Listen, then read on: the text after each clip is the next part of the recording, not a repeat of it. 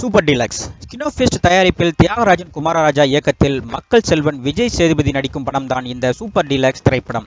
இந்த படத்தில் விஜய் சேதுபதியுடன் சமந்தா, ஃபகத் ஃபாசில், ரம்யா கிருஷ்ணன், மிஸ்கின், காயத்ரி, ராதாரவி மற்றும் பலர் நடித்துள்ளனர். யுவன் சங்கர் ராஜா இந்த படத்திற்கு இசையமைத்துள்ளார்.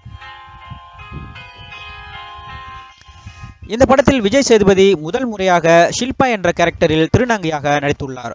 மேலும் சமந்தா மற்றும் ரம்யா கிருஷ்ணன் போன்றோர் மிகவும் ஆபாசமாக இந்த படத்தில் நடித்துள்ளனர். 18 வயதிற்கு மேல் உள்ள ஆண்கள் மட்டுமே பார்க்கும் படம் என்பதால் இப்படத்திற்கு தணிக்கை குழு ஏ சான்றிதழ் வழங்கியுள்ளது குறிப்பிடத்தக்கது. மேலும் சமந்தாவின் படுக்கையறை காட்சி, ரம்யா கிருஷ்ணனின் செக்ஸ் காட்சி என படம் முழுவதும் ஆபாச காட்சிகளாலும் மோசமான வசன உச்சரிப்புகளாலும் பார்வையாளர்களை முகம் சுளிக்க வைக்கிறது. இதனால் 50% மக்கள் இந்த படத்தை எதிர்த்தும் 50% மக்கள் ஆதரவு கொடுத்தும் வருகிறார்கள்.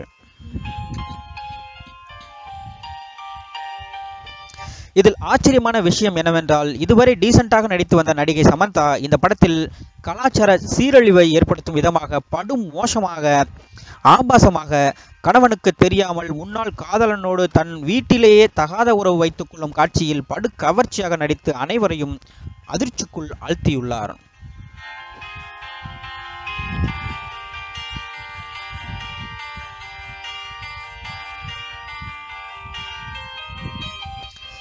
இது குறித்து நடிகரும் சமந்தாவின் நிஜ கணவருமான நாக சைதன்யாவிடம் பிரபல நாளிதழ் ஒன்று கேள்வி கேட்டபோது அதற்கு நாக சைதன்யா என்ன சொன்னார் தெரியுமா?